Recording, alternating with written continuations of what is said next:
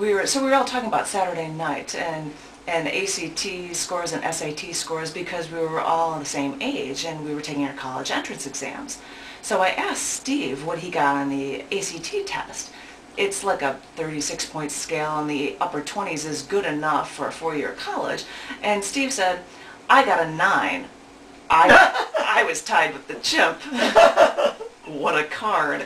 So then we were talking about this party, and I told him that he should have a party, and he said that he couldn't. Why not? I asked. And he said that he was homeless, that he lives in a cardboard box. And I said, then why do your parents drive a Lincoln Town car? And he didn't have an answer, and I wondered if he sat at home all night and rehearsed these clever lines for the next day just to be funny, and they just came out naturally. Yeah. If you want to know anything about publishing stuff, go to scars.tv, go to the cafe, you can go to www.chaoticarts.org/thecafe, or if you like me, JanetKuypers.com, JanetKuypers.com. You get your own URL. That's all over the place.